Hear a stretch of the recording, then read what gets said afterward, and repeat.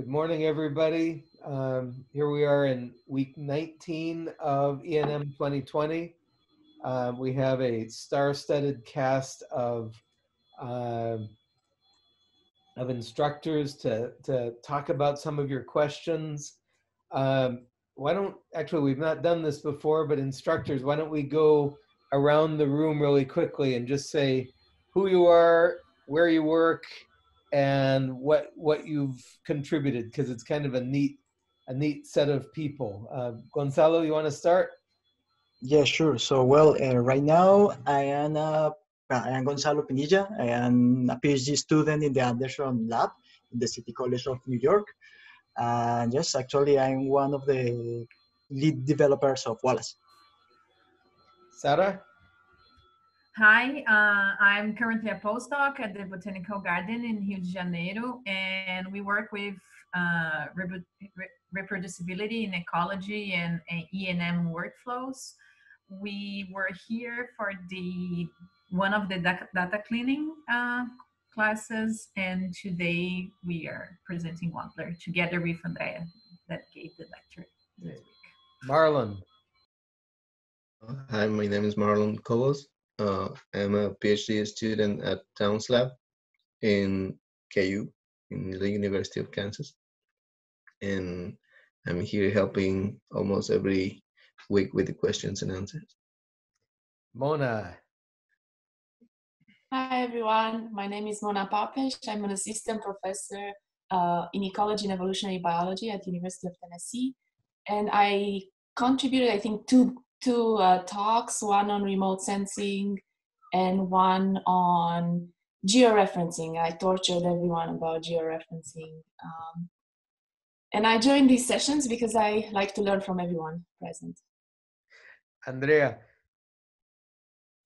Hi, everyone. I am Andrea Sanchez Tapia. I am a Colombian biologist. I am a postdoc at the Rio de Janeiro Botanical Garden too. I'm one of the leader developers of Modeler.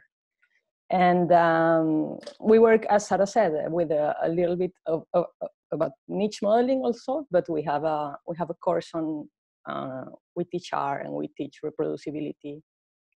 And we help other people in the garden, in the botanical garden, to do their analysis sometimes. And Jamie, last but not least. Hi, I'm Jamie Cass. I currently work at the Okinawa Institute of Science and Technology Graduate University. And I am now working on mostly ants. I'm studying ant community temporal variability, and we're also working on a global ant richness model. I was also one of the lead developers of Wallace. Gonzalo has taken the helm for now, but I'm still involved in the project. And I also gave a presentation on data partitioning for the course as well. That was a lot of fun. Okay, thanks everybody. I'm gonna share my screen and take us over to the, I can never get this damn thing out of the way. There we go. So course plan, we're in the thick of it now. For next week, we have a presentation on SDM from Babak Naimi, and then 5 presentations on Biomod from Wilfried Tweiler and his group. So it'll be a busy week next week. And here we are in the questions. Anybody have a question they really want to take on?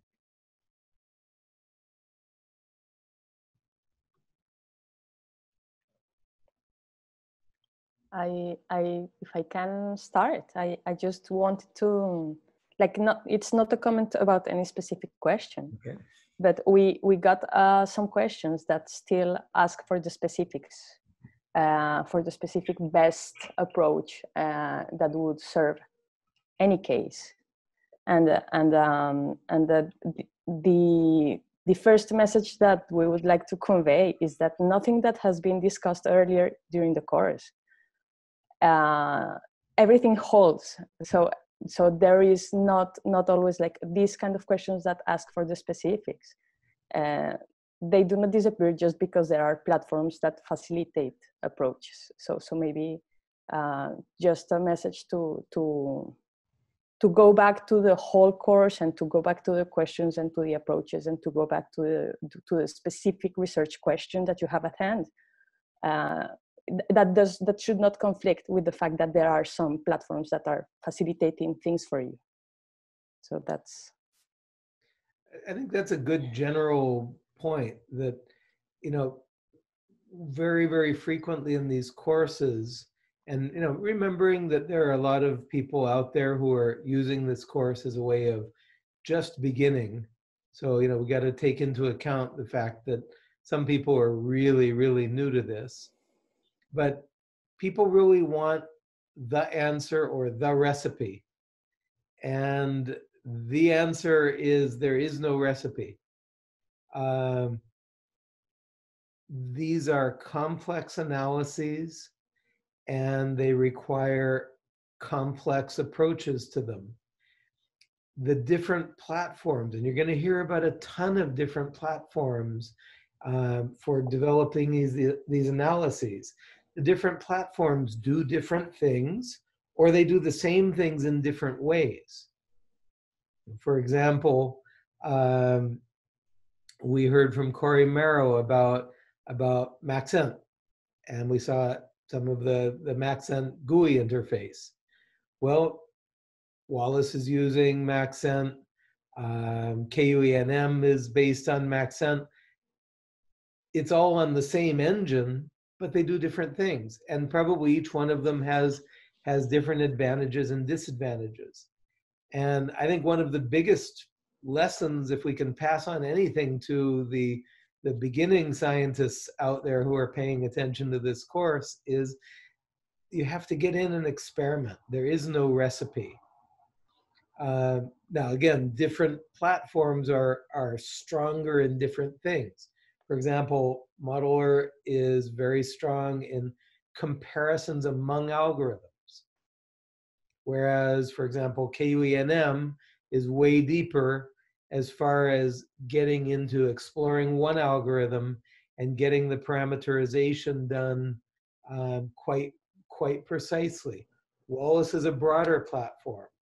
So I think it's kind of on you as the user to get in there and really play and do your best to put your data into the framework of a bunch of these platforms and see what you learn from each one.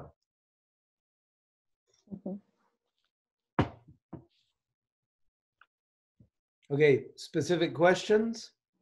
Other comments?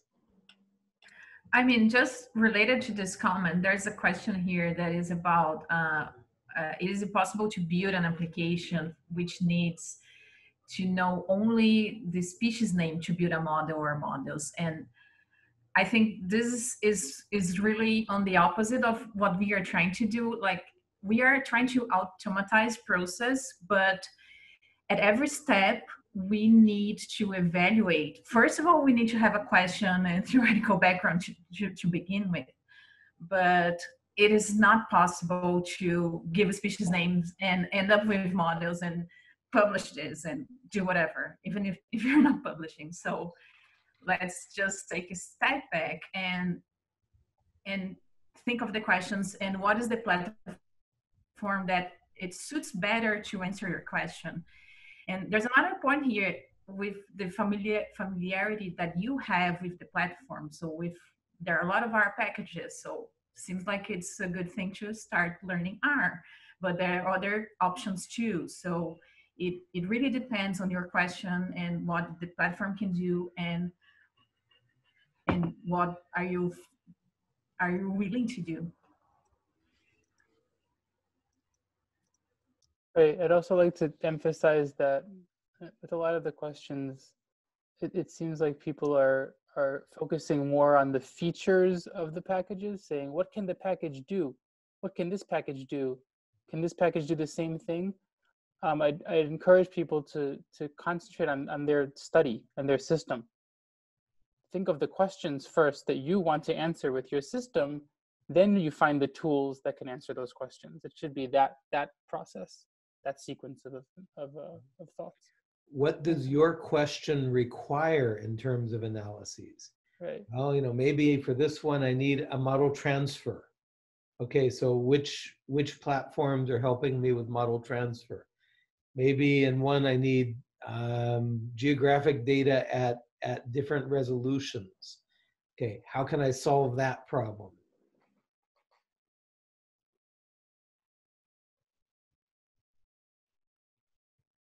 I think it's worth emphasizing, you know, good data analysis involves a lot of playing, a lot of visualization, a lot of exploration, and probably a lot of saying, well, I tried this, it didn't work for me as well as this other thing. And that may be individual analyses or it may be a whole platform. But yeah, as Jamie said, you know, figure out what your question requires and then figure out where are the particular tools that you need in order to get those things that you need. And that may involve several platforms. It may involve individual tools. It may involve, you know, this kind of ridiculously diverse toolkit, or it may be something that you can just put all in R and provide people with a nice set of code to do all of your analysis. Now, is it gonna simplify to the level of typing in the species name? Dumb idea. If you've been paying attention in this course in the 19 weeks that we've done so far, please remember diverse data sets. Please remember data quality. Please remember data cleaning. Please remember all of the customized, detailed, careful details that we need to take care of to make these models more than just a quick environmental matching for a bunch of points. It might be a good exercise to make a new package where you can literally type a species name and press enter, and it will just choose a random model with random parameters and just give you something. It might be educational to show people what garbage you can.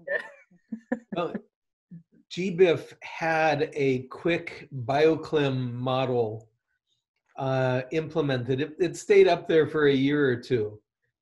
But my feeling is that feature did more to detract from GBIF in its early years.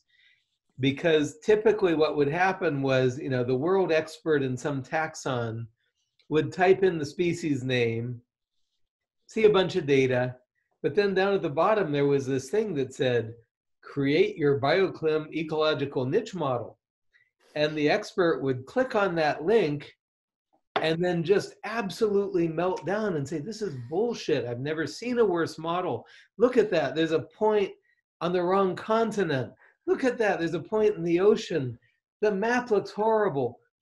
And, you know, a bunch of us said to GBIF, please, for the love of God, take that thing off of there. And finally, I don't know if it was because of our comments or because of comments they received or what, but it finally disappeared to the benefit of everybody. Specific questions? I just wanted to add a little bit more to that, to what we were discussing. Go for it. Remember that we are doing modeling exercises, and as models, there's no right answer. There's not just one right answer, and even your final product can have different options that you can present. There's not just one best thing that you can obtain. So it's also important to remember that when you're doing or using the same things. You don't have to create one good thing from everything you do, but you can also present those different views of the models you are creating. So, and that's important because it's showing how variable your results can be. So I think that's also important to remember whenever you're doing a model or whenever you're deciding whether to use one or the other tool. So, Regarding Amy and questions, Gonzalo, there seems to be a repeat question, which is Wallace yeah, version 2 when? this is for Gonzalo. Yes. So, well, right now, I think that we will have a beta version for Wallace version 2 at the end of July. So, yes, if the people want to test this version, we will release a message in our Google group. So, yeah, we will know when a beta version is ready. There's also one question that asked, will version 2 be free? Yeah. I'm pretty sure, correct me if I'm wrong, all the tools in this course are free. Yeah, and will remain free. No one's profiting off of these directly. Definitely. Yeah.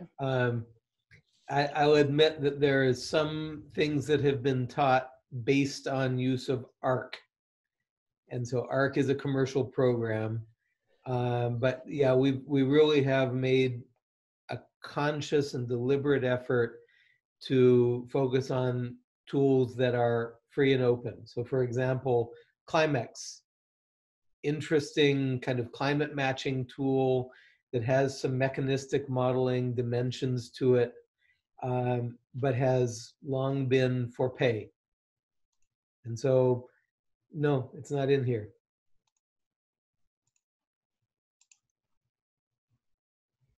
Other questions? There's a quick short one on line 2277. Okay. It's about Wallace. When using Wallace, how do we know which environmental variable contributes the most to explain the data of our model? And I think that's related to having that kind of output from Maxent, or that kind of information from Maxent. And I don't know the answer. Okay, on Wallace, I think that's not possible. I think that right now you can get the lambdas table, and you at least will know which variables are contributing to your model, but it's impossible to have like the percentage of contribution. It's not available right now.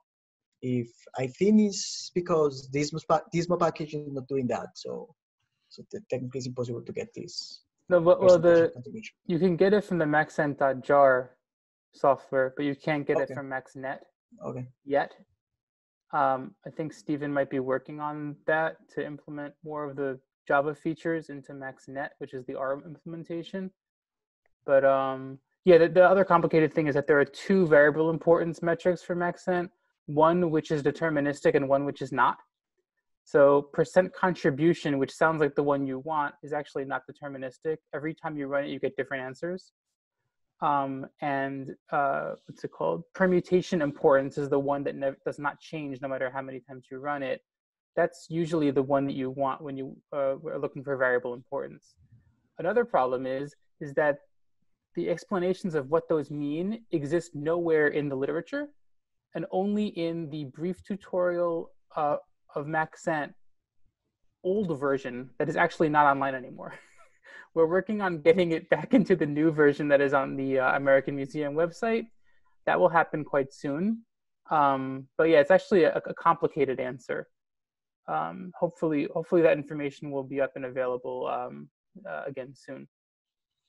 And it's actually an interesting thing to contemplate as well, because a lot of algorithms have some sort of variable importance measure built into them. But if you think about the Hutchinsonian duality, sometimes a variable that contributes to the model actually has very small geographic implications. And so, this is another thing where, hey, just get in and play with your models.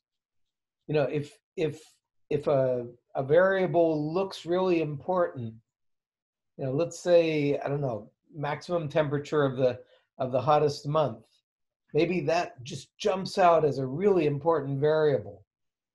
Well, once you have that result, try developing another model that leaves that variable out, but has everything else the same. Same parameter settings, same other variables, all that. and just ask yourself, how much did it change?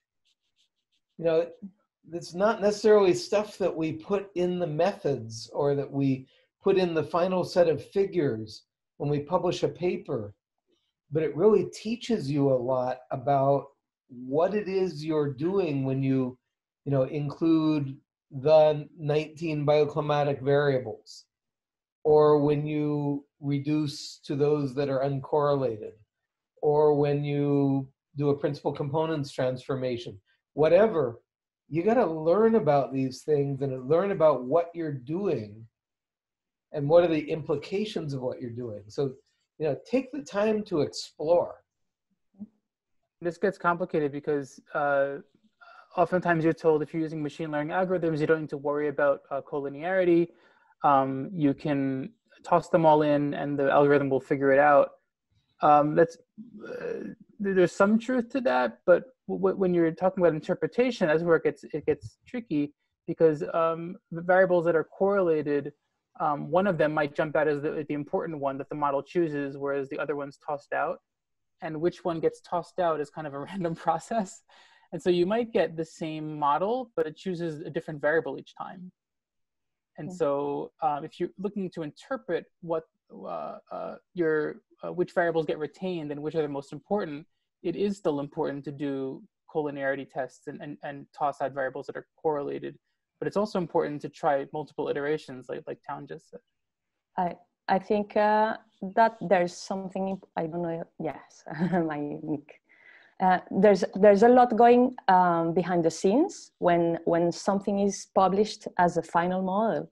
There's a lot of testing and there's a lot of iterations going on. There's a lot of decision making, and I think one of the things that we try to do by setting different folders and by setting the options for parameterization is bringing something of this behind the scenes part where you are testing and seeing how it works. What are the differences between the outputs, just to control a little part of this variation, to try to focus on the effect of what you are changing. That usually was performed by trial and error behind the scenes, and it occupied lots of code that does not get eventually to publication.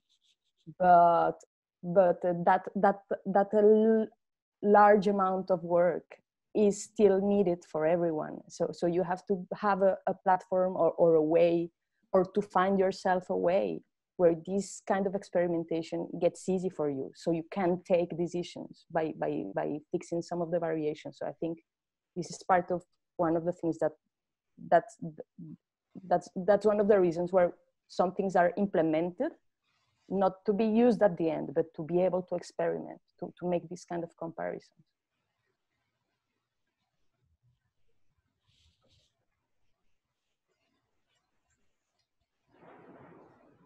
Well, we have quite a thunderstorm breaking out here, so I hope that my internet holds up and Harlan's as well.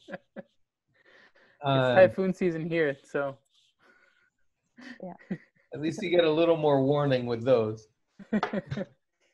I highlighted this one because it had an interesting, the number 2 was interesting, like it basically is asking what does Wallace do to clean data, and then how do I use this user specified option correctly? And so Wallace does do some internal, very, very basic cleaning, like removing duplicate points. And you can also do spatial thinning with SPThin. But there are instances where that's not enough and you need to do some manual thinning or use a different package to do some cleaning. And so, yes, that's where you would download GBIF data, do something with Wallace, take it out, do something else, and then put it back. And when you put it back, you'd use the user specified and then continue the analysis. I just wanted to make that clear. Yeah, we have that too. The data cleaning that is implemented in Modeler is very basic. It's just to check that the output was good correctly. I think I forgot to say in the lecture that we can get also true absences if the user has them. So in spite of having options for pseudo-absence sampling, we have the option user-defined parameters that is the ideal.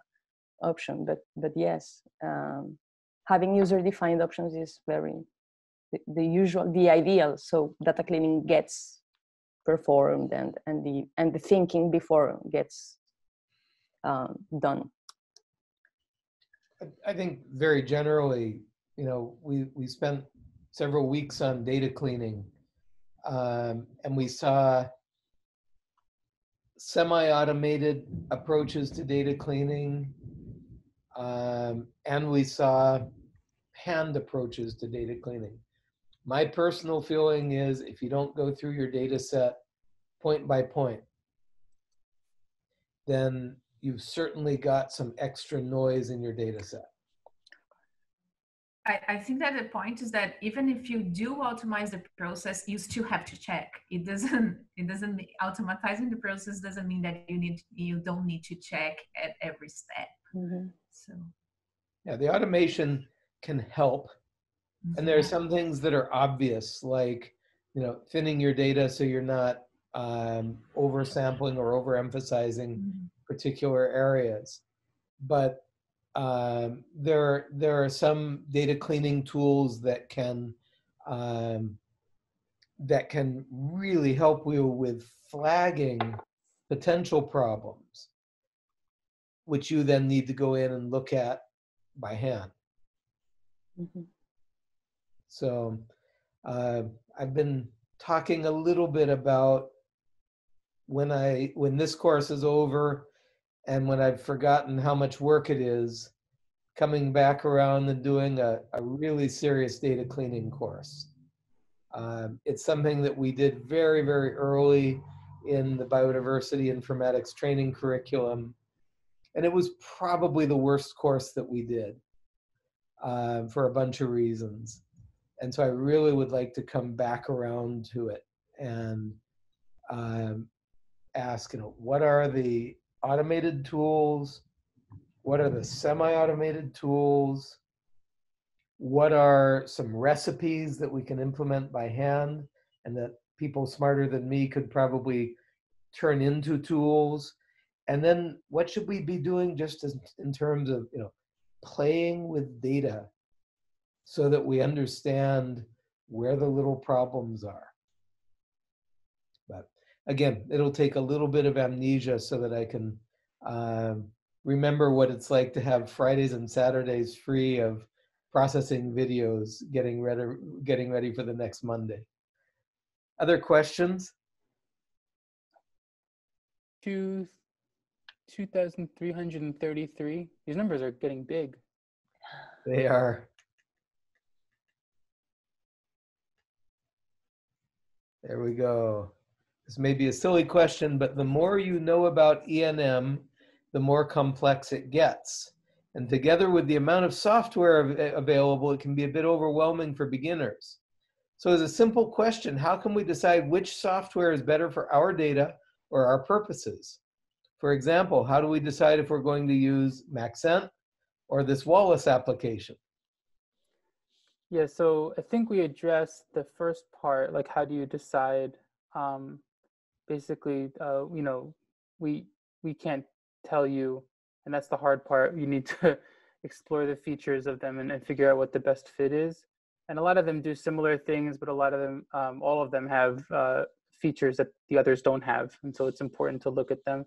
But what I wanted to emphasize is that at least for this week, these software packages are not algorithms. They use existing algorithms. They're basically workflows. So they help you with a workflow. And so there's a big distinction between a modeling algorithm and then a package like Wallace or Modeler or BioClim that harnesses those algorithms and does some kind of workflow for you or iterates models like ENM eval or something like that. So yeah, there's a distinction that needs to be made. And another point is, you know, each of these workflows or platforms has different features. For example, you know, Modeler brings in a bunch of different algorithms, and you're going to hear about Biomod next week. Again, a bunch of different algorithms. Yes. Whereas, you know, Wallace and KUNM are both Maxent. So kind of one interesting exercise, and I don't know that it's been done, or at least I don't know that it's been done and shared. An interesting exercise would be to compile a list of these platforms and then kind of create a matrix of functionalities. Which does what? It's been done. Yeah, it's been done. I have seen.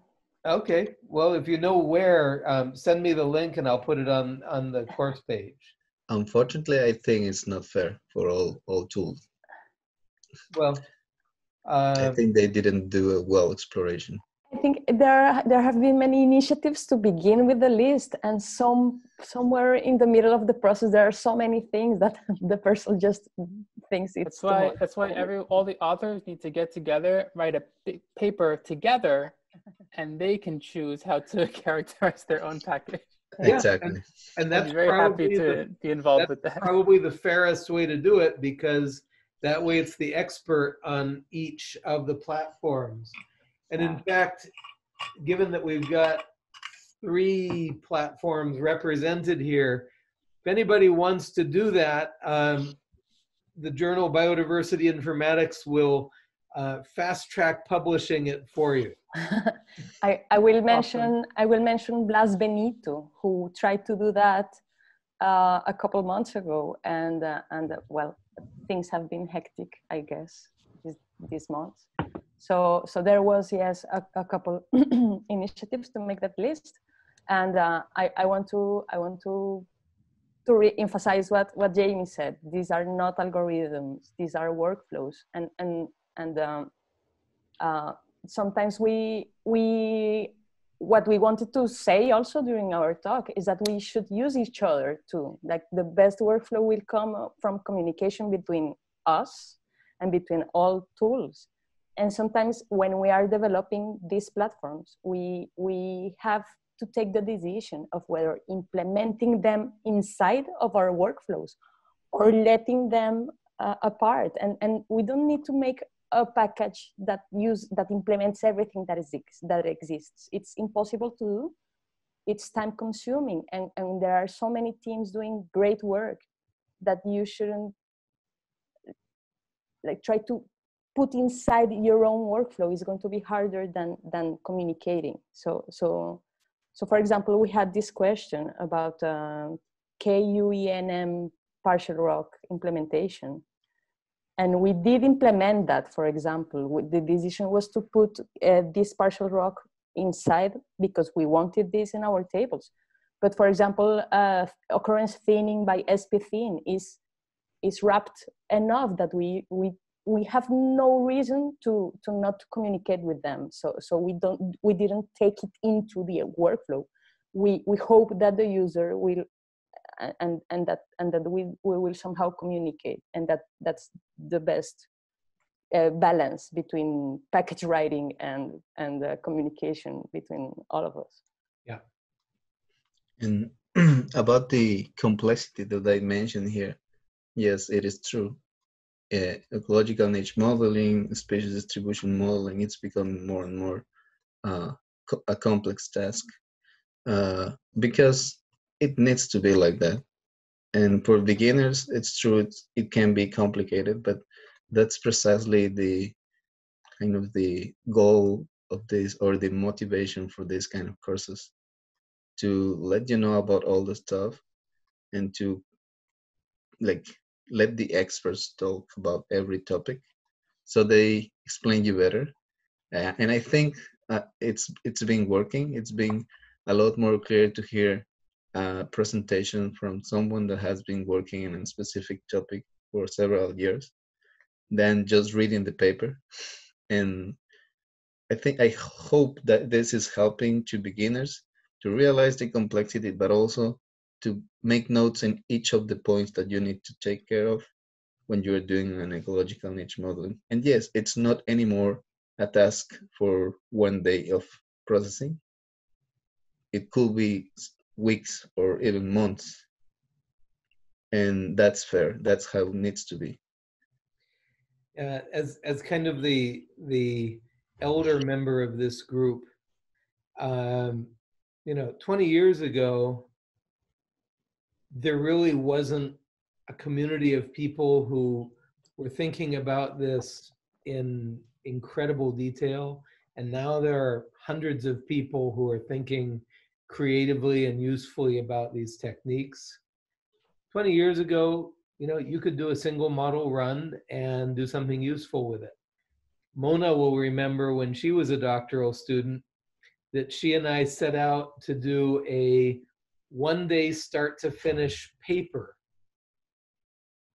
And I think we did end up doing some work in the second day, but the paper was published. It was a pretty minor publication, but it was doable back then. And it was doable because we didn't have the sophistication of methods that we have now. And now, you know, 15, 20 years later, what we as a community, which is to say, everybody who has been an instructor in this course and a lot of other people, what we as a community have done is to think about every little detail. What are the sources of bias? What are the sources of strength or weakness in a particular result? And because of that, we have a lot of kind of cautions and precautions and little fixes that we need to do. And we have a lot of tools that have been developed that do different things differently. And yeah, it takes time now. So, you know, in my lab, where Marlon is right now, we decided to take on modeling a new invasive insect in North America. And, you know, there are 6 or 8 really, really smart people who've done a lot of these models, a lot of these different steps. And you know, about 3 weeks ago, Jorge Soberon said, okay, we've got this. Tuesday morning, I want all of this on my desk, and we write the paper. And it's 2 or 3 weeks later, and we're still not done. And this is with all the computing resources that you need and all the troubleshooting. I mean, it's within kind of the KU-ENM framework, but you know, we should be able to do this as fast as anybody, and it's still taking weeks. You know, we're almost done, and we're going to start writing the paper and, you know, wrap up the last details and such, but it's not something that is simple anymore. You know, Mona and, you know, Rob Anderson, Jamie's and Gonzalo's academic dad, Mona and Rob enjoyed a little bit of that easy and simple era, or, you know, Marinés, who is an advisor for Andrea and Sara. You know, it was simpler back then just because there wasn't the sophistication of tools. Just two additions to that. One, it was simpler because we didn't have sophistication, but it was harder because we did not have, you know, the GBIF and the you know, access to data was much more difficult when I started in 2001. But what I'm very surprised when I teach, you know, here. I'm very surprised that most graduate students really just want to push the button. They, you know, I have to drag them kicking and screaming through the theory, and I get, you know, my reviews are, oh, the class became much more interesting when we finally started to run models. And so people really just want to see the map, the potential distribution, and, you know, plaster that into a paper. And so I guess to some degree, they want to do what we did 20 years ago, or I shouldn't say 20, maybe 19 or 18. Yeah, when it you're was. not that old, Mona, come on. I can't believe it's been so many years. But yeah, I wonder why on average, people who join the field are not that interested in understanding what they are doing. They just want a fast result. And I'm not sure why that mentality. but I think that's common across all kind of sophisticated analyses. You know, we definitely see it in phylogenetics, where, you know, in my career, I saw the transition from, you know, counting character transitions by hand on a tree to, you know, computer-based optimization for parsimony to model-based optimizations. And even so, you know, 30 years later, you still see people trying to use neighbor joining trees. And, you know, neighbor joining trees were a bad idea when I was in graduate school. And yet people still do it. Or multivariate statistics. You know, if you really know what you're talking about with multivariate statistics and you see what people do in the literature, you have nightmares. Yeah, I think that this is a recurrent problem in several areas, that the tool is more important than the theory behind it. And I think that that's what this course is trying to make the point, that you don't do anything without understanding theory and having really good questions. But I think there's also, it's like maybe it's a natural thing, the infatuation of the maps. I felt that. I am sure that the happiest part, and my mind keeps popping questions and conclusions well in before I have checked the model.